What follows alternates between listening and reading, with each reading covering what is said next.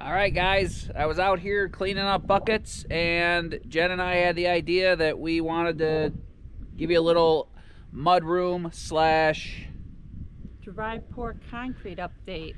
The ground has frozen and thawed many a times now over the last couple months. February, March, and April, it's been rainy and then cold and frozen again. So did our slab fall to pieces, and are we regretting it and gonna have to rip it all up and start all over? Come find out.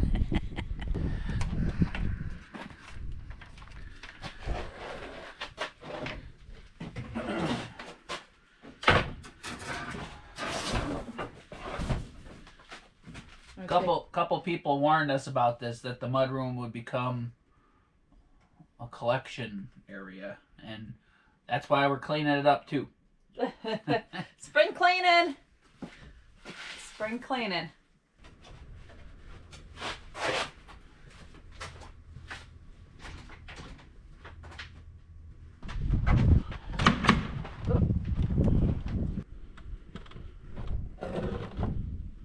What's all that stuff in there?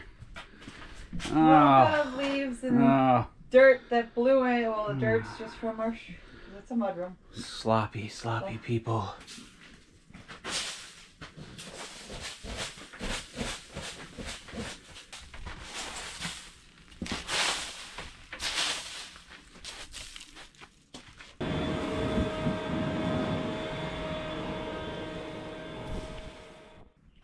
So we did this dry pour for this mudroom because we wanted to build it, but we needed a base.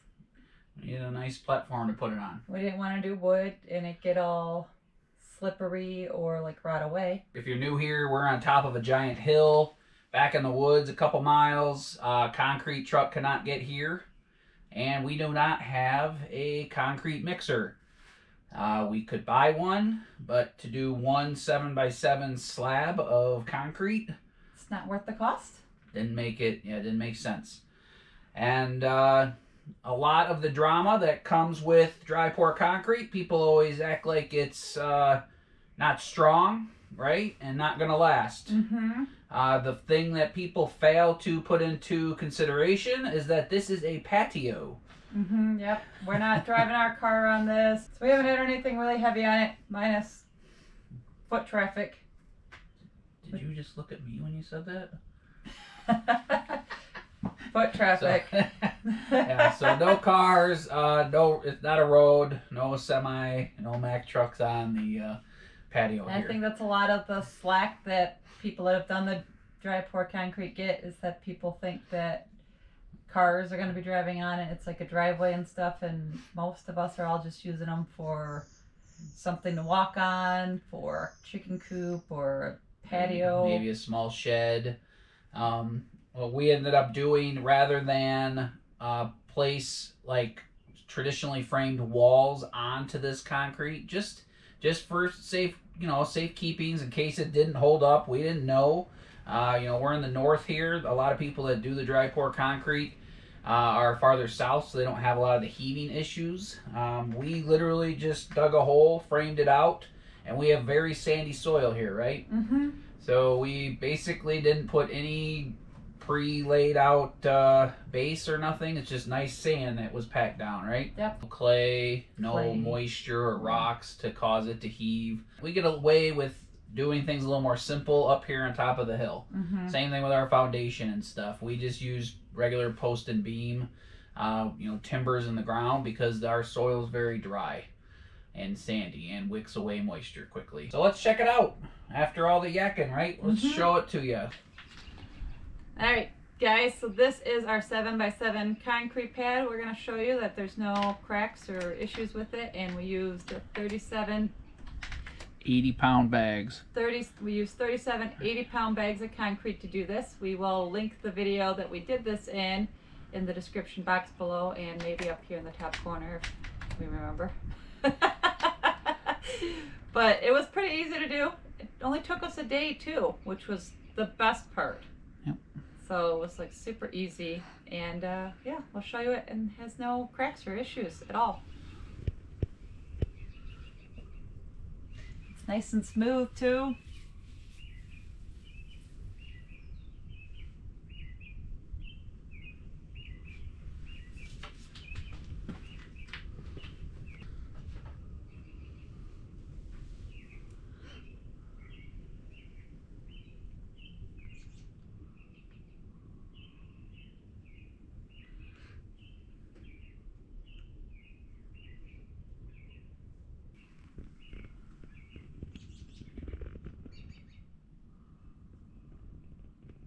So earlier we mentioned that we built the mud room, you know, on top of this slab, or this slab was built for the mud room.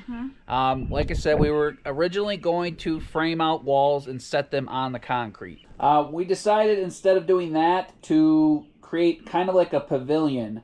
We put 4 posts, you know, pressure treated timbers in the ground at each corner of the slab, and then instead of setting all the weight on the slab, it's basically just a pavilion over the slab. Now you might say, well, that's kind of cheating, blah, blah, blah, but our thought process was we want to attach it to the cabin. I don't know if the cabin's going to settle at all. It's already been here for 4 years, and we haven't had any issues, knock on wood, with it settling.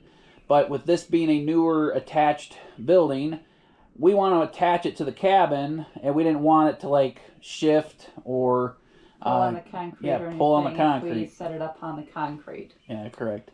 So so that was our thought process there. And it gave us a little bit more room, because once you realize 7 by 7, it seems really big when you do it, and a good size, but you try to build on it, you lose. Yeah. You lose 7 inches actually, because each wall's 3.5 inches if you just 2 by 4 it. So it would have made it a lot smaller too, which didn't work for us. I forgot all about that. So that was a good. That was another reason we did it. We thought about doing it on the concrete, but losing the space wasn't worth it for us. Yeah. Because it is a dry pour concrete slab, I think there are tests. You know, people have done tests. There's a lot of controversy around if it's as strong. I was kind of worried, as well as trying to drill into it and put anchor screws into it, if it would be strong enough, just because of the method. So here's our corner posts, guys. We did, like I said, we put them on the outside of the slab, and then we ran these trim boards here to keep it tight so critters can't get in here. We still have to finish the cabin skirting and, you know, plug that up, but in the long run this will all be nice and tight. It was extremely nice to have most of the boots and stuff out here. It freed up a lot of space at the entryway, made it nice, and had outdoor like refrigeration, so if we had too much stuff for the fridge or sodas or waters that needed to stay cold, it stayed dry in here. It's very nice. The concrete looks great, feels strong. It hasn't, you know, no dingers out of it, no cracks, but I just didn't know if anchoring stuff into it and drilling into it would be as strong as if, you know, a traditional wet pour concrete. So, and it just would have taken a little bit more time too. Would have been more involved. We were a little bit on a schedule to get the mudroom done before it got cold. So we always have reasons why we do stuff. So with our sandy soil, it's pretty hard to grow grass. We did get some grass growing in the yard, but with high traffic area, it's basically impossible to grow grass in this area. So I want to do maybe another one. So maybe you guys will see another mini pour from us come this next couple months. Yeah. What do you think? Do you have something else you would do out front to keep the dirt out? Right, like we could do gravel, but we got dogs. They're going to be running and playing. They'll tear up their paws. So yeah, this works really great. I mean, do we have any prior concrete experience? When we poured it into our deck posts. 15 years ago? Yeah, 15 years ago, when we built the deck downstate, that was the only concrete and we dry poured that and didn't have an issue. So yes, it worked just fine. That was our only prior experience, though. So that's another reason we did that, because this worked really well. If you're not parking cars on it, driving on it, you could do a dry pour concrete. Highly recommend it. Don't listen to the naysayers. everyone's going to tell you stuff can't be done because it's not done the traditional way, but this works just fine. This is a very acceptable method. So just let us know. Have you done dry pour concrete before? Do you know anyone that's done it? Any experiences? Have experience in it? And again, what would you suggest for... I'll show you this little area out here in front of the cabin. Look at this. One more thing before we go outside and show you where we want to do something. If you guys have any recommendations, if any of you have building experience, I kind of figured this would be something I would figure out at a later time, and then I'm not sure what I'm going to do. If you have any recommendations of how to attach or flash this building to my cabin, I didn't, like I said, want to rip my siding off, so I just kind of butted up to the cabin, and there's about a 1-inch gap. So if you have any recommendations on how to do this around our lap siding or our live edge siding, let me know. Let me show it to you real quick. So we're going to flash the roof to the siding to clean that gap up. I could do that with traditional roofing flashing, but I'm trying to figure out what to do here. I've had a few recommendations to like spray foam and this and that, but if I do that, moisture is going to get in there and then it's going to rot. Yeah, we want something, and that will look good at the cabin too. So, again, suggestions, drop them below. We are always happy to hear suggestions. It helps us out a lot because we're not teaching you much here on Off Grid with Jay and Jen. We're just winging it like you guys. And we like to hear other people's thoughts and opinions because that's how we did the dry pour. We saw other people doing it, and I convinced Jay to give it a try and it's worked out perfect. We're really happy, and it worked out great. So I'm going to show you what we have plans, or we don't have plans really, but we would like to know if you think we should try this out there. Yeah. Or give us some other suggestions. So as you can see here, this is all dirt. Hot mess. So I want to do some concrete out to maybe like here, and then wrap it around to here so we can seamlessly walk up on the deck without tracking a bunch of dirt onto the deck and whatnot. Jay's not completely sold on the that much concrete, but I don't know what else we can do that would eliminate the dirt going everywhere. I love the dry pour concrete in there. It's more of like an industrial commercial look for me. Like I don't want it out. I don't want to see it out in front of the cabin. The cabin is so natural.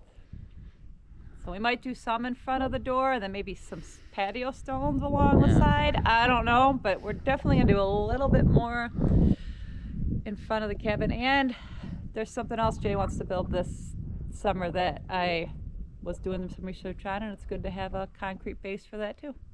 What's that? Your sugar shack.